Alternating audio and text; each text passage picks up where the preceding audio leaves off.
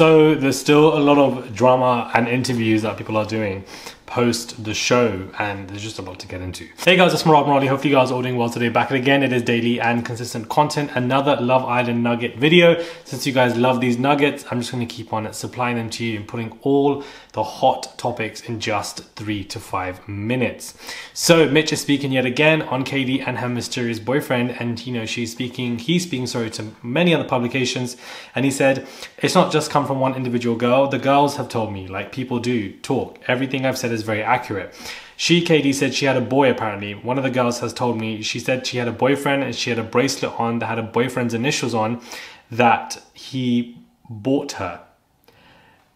And he was stopping at her house while she was on the show. So it was just a business move basically, which I don't blame them for because I would do the exact same if I was in that position. Basically reiterating that all the islanders are the same, they would all do the same thing, they're all calling out people for things that they would do themselves. But the Sun have continued to say that they exclusively revealed that during her time on the show, she was involved in a secret backstage showdown with producers over her boyfriend or secret boyfriend. And they also reported on Kady and Liam going for a posh dinner in Mayfair together the night before she left for Love Island, like a romantic goodbye. Not romantic goodbye. Okay, interesting. Clearly, you know, Mitch just continued to speak on it.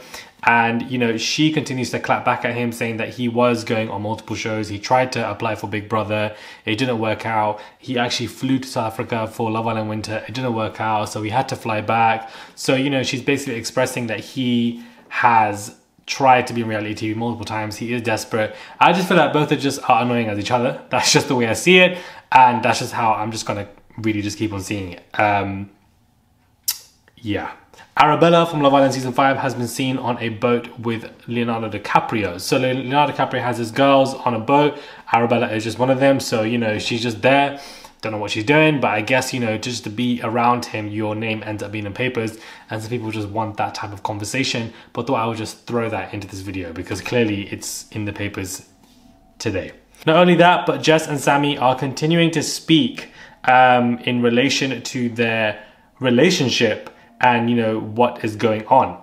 Whilst they admit that they were in no rush to move in together, they did share their plans to go traveling, and Jess also confessed, we're going to have twins, we'll have a boy and a girl.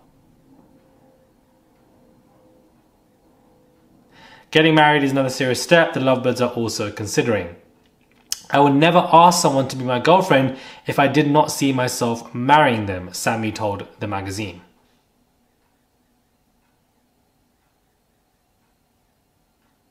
I agree, Jess confirmed. There's no point thinking you're going to be with somebody for a short time. Again, like I just find this whole relationship very confusing. I don't think that he's into her as much. He said it himself, and that is my source. He did say that, you know, that Jess is not his type, and the majority of girls he's been with are brunettes, and Jess is very much opposite to that. So I just see their relationship not lasting, and I think that Jess deserves somebody who's more authentic and more real towards her. And you know, and again, they're both very young. I feel like yet again it's this Black Mirror world of going into a reality TV show, coming out and winning at the ages of 21 and 22, talking about marriage, talking about babies and girls and boys and twins and moving in together. These are huge life stages, and it's just not realistic for you to go into all of that at a very young age. It's just very forced. And it doesn't make any sense to me. If this was Love is Blind, that'd be very different because they're both in their mid-30s or late 20s. It would seem more realistic. But child, you are 22. This man has said many times that you are not his type. And the OK Magazine initial pictures, obviously people did not like. It was not authentic. And whoever shot it, I don't know what was going on. So I just kind of just feel for her in that way. Now, Kady also revealed in a podcast that the All-Stars is actually happening next month. She said that it's happening in September, or that maybe it's being filmed in September. I pray to God we don't get another Love Island show in the next couple of months. Give us some time, please. It looks like it's going to be premiered in January, February. So that basically is going to replace Love Island Winter. That's going to be in that time slot. So that means that we're not really going to get another Love Island break, guys. We want a year minimum as a break from Love Island season to season. So if we're getting Love Island All-Stars, we're not getting a break. And then I think the year after that, in 2025, they'll probably just put up another Love Island Winter. So that is what I just find very confusing. I think that's probably when it's going to be premiering and showing on television, and perhaps just being filmed in September. So it's going to be pre-filmed with multiple islanders. Kady has said no to it, thank the Lord.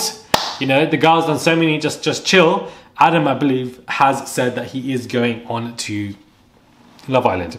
So this is the point, of course, you know, where the month where most of the Love Island hype is. Tyrique and Whitney have said that they are going but they have pictured themselves, in a studio. They are recording their song, It's Giving Bad Beat, and a lot of people are not here for it, and they just feel like, you know, it's cringe, you're doing the most, it's very unnecessary, it's a forced movement, it was good while it lasted in the villa, why are you trying to prolong it? Whilst I can see that side to the conversation, I also feel like Chris and Kem did a whole song when they came out. That shit went #1.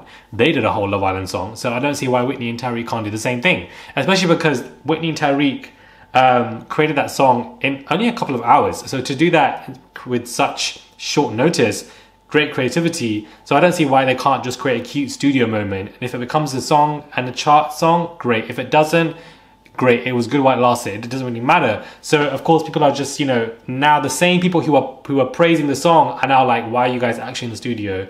Why are you guys forcing it? It's just bad vibes in London. That's all it really is. And I just think that if they're having fun in the studio, it's not that serious. Let me know your thoughts when it comes to this. Subscribe to the channel, click that button. It is daily and consistent content. Please subscribe to the channel. I would really appreciate it, guys. It's everyday content here, 24/7. I would really appreciate it. And I'll catch you guys soon for another review.